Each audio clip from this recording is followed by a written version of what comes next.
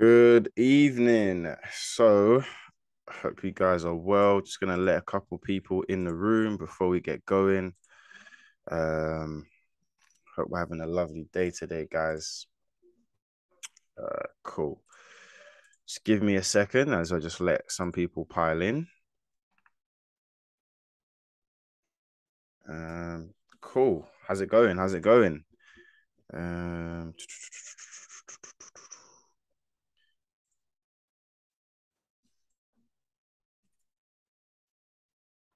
letting a couple more people in the room. How's it going, Jason?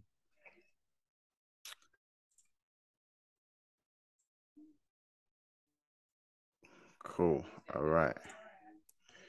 Um,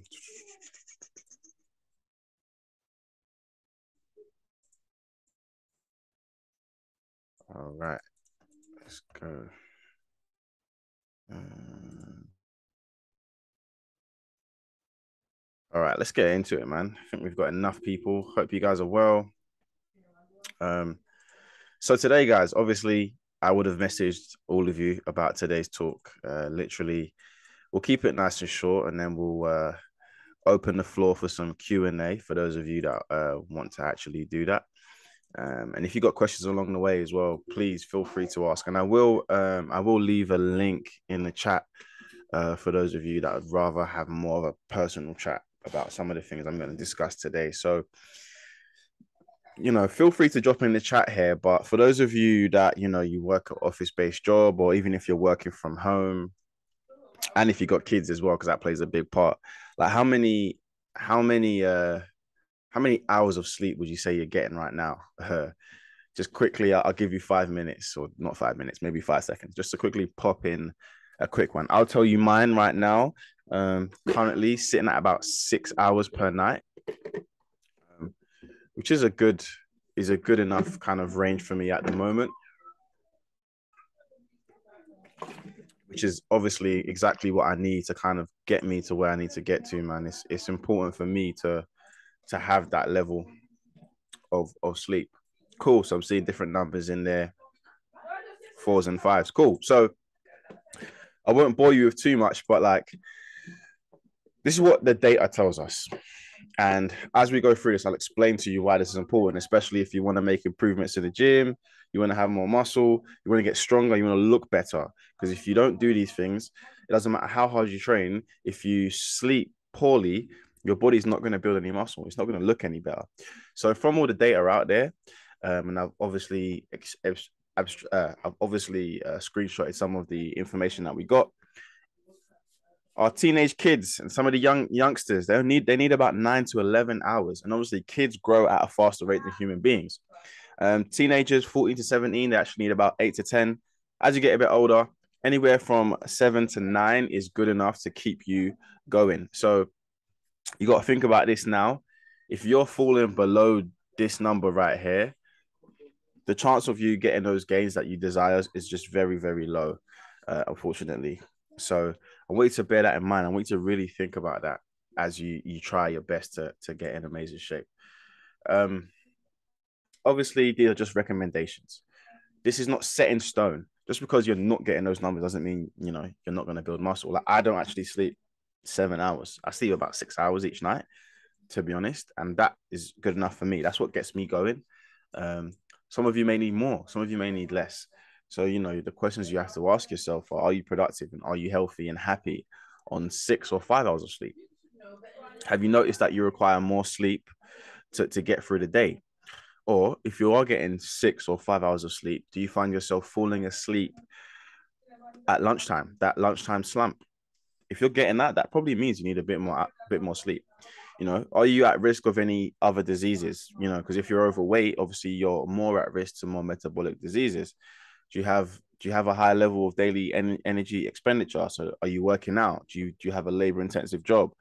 Are you playing sports with your friends every day or every week? Do you drive? Do you operate heavy machinery? Again, this is also really critical when it comes to the amount of sleep that you're getting. Do you have actual sleeping problems? Are you relying on caffeine to get through the day, coffee? And when you have an open schedule, do you sleep more than you do on a typical day. These are all signs that maybe you're not getting enough sleep, you know? And you may need to look at your schedule and think about how can I redesign my life to make sure that I'm getting enough sleep so I can be optimal on a day-to-day basis, because a lot of you are not optimizing your energy and you're not performing at the highest level that you could do because you're not taking care of the small little details. And it's unfortunate, but sometimes life puts us in that position, right? Work, family, blah blah blah. So again, I've screenshotted another study here, but we know that short sleep and weight gain are tied into each other. Poor sleep affects the body, increases the chance of disease, doesn't allow you to recover. Poor cognitive function. So you make poorer decisions throughout the day. You operate at a lower level than what you could do. It affects your nutrition due to unregulated hormones and obviously levels of stress and immune system, all affected by sleep. So people don't realize it, but poor sleep literally can ruin literally every other area of your life if you're not getting it right. So it really is critical that you do your best to make sure that you're getting that 100% right as much as possible, especially if you want to be from a physical standpoint and a mental standpoint at your very best and your sharpest. The truth is, sleep is critical for better performance, but I'm talking to you from a gym perspective. But let's think about your life in work. Does someone who sleeps more, are they going to be more effective when it comes to, I don't know, making a sale if you work in sales? If you've got more energy, are you not going to be able to transmit that energy on a sales call? If you're doing presentations and meetings, who has more energy? Someone who slept 3 hours or someone who slept 8 hours and they got a pep in their step? Um, Also, from just a health perspective, it allows you to rest your heart and your cells so that your cells can regenerate and repair. Every day that we're up, we're damaging our cells, we're damaging our body, and in the gym too. So if you don't sleep, you don't give your body the opportunity to regenerate. It is literally your charging battery. And if you are a gym goer, obviously it's going to improve your athletic ability because you're going to be dealing with less stress, better hormone regulation. You won't be as hungry as well because lack of sleep plays a role in your hunger hormones. And if you're not getting enough sleep, you get more hungry, and guess what happens? Just take a guess. You start eating very poorly throughout the day. You have all these sugar cravings, and you can't perform at your very best. So let's look at some practical things, and I'd love to know. Put it in the chat. Thank you, James. That's a good point. Yeah, it's hard to sleep with the kids. I agree. It does come down to creating a schedule with the kids and maybe the missus to put something in place that supports both of you. Um, but you have to control your sleep environment. And these are the recommendations from the National Sleep Foundation. And these are some things that I've also put in here that I think you could start just putting in place. One of the biggest things is just to give up caffeine after about 4 or 5 p.m. I would really advise that. Stick to the same pattern because you may notice that you kind of fall asleep at the same time every night. So try your best to stick to that. Keep the room cool. I sleep with windows open. Some people, you have a fan or whatever it may be. I would use that as best as possible. Um, Stay away from electronics. So I'm probably the worst at this. I do watch the TV when I'm in bed, but I end up falling asleep to the TV and I get to bed early enough to be able to kind of enjoy it, I guess. Another thing is try not to eat food too late because if you eat too late, your body's digesting the food, your body needs to use energy, and blood in your system is actually going towards your stomach to help digest food. So it's difficult to sleep when that is going on inside your body. You want to avoid any highly stressful situations before bed. If you and the missus have got an argument or something like that, try your best to just avoid having that happen because, your mind's going to be going at 100 miles per hour. You're going to be busy. You're not going to be able to concentrate and focus on trying to get to sleep, which is actually can be a task within itself. Obviously, reading, meditation, and obviously, I think this is probably the most underrated part of this is keeping your bed clean, um, having good pillows and a good quality mattress really does help. Cleanliness is next to godliness, they say, and if your bed is not clean, you're not going to want to sleep in it. It's not going to be it's not going to be a good sleeping experience. So make sure you're changing your bed sheets regularly, washing your pillows, um, cleaning your mattress. Doing all those things are going to help make that sleep experience a lot better and a lot easier. So those are some simple things. And by the way, guys, if you are struggling with your sleep and your performance in the gym, feel free to kind of drop me a message and we can talk about some ways that we can, fit it in your training and improve your current situation. Um, any questions? Any questions before we crack on? So that is kind of the formal side of this. So if you do have any questions, I'm going to leave the link to book a one-to-one call with me in the chat. So feel free to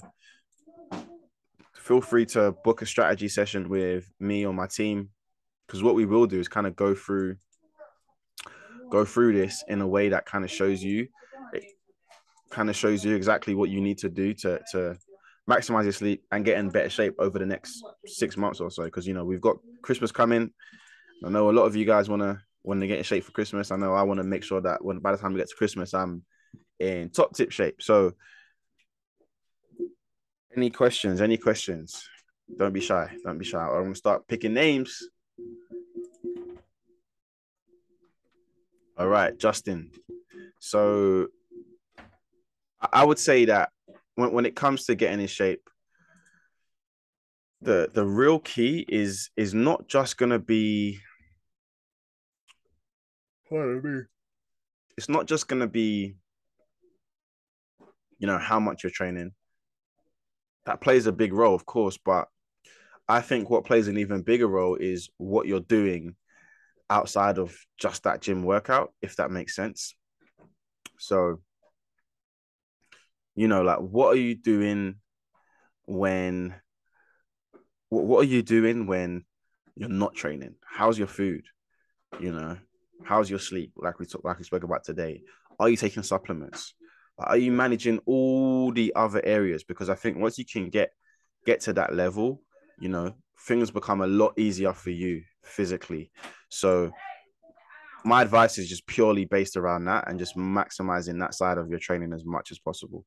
Um, but yeah, if you're saying that you're not quite seeing the physical results that you desire, please just hit that link that I just put in the chat. I think you might find that useful and put it to use, man. Um,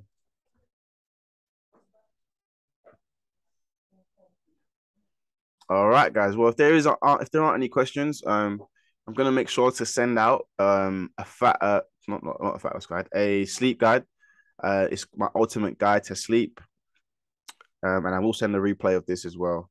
So thank you for jumping on. Have a wonderful day, guys. Let's go.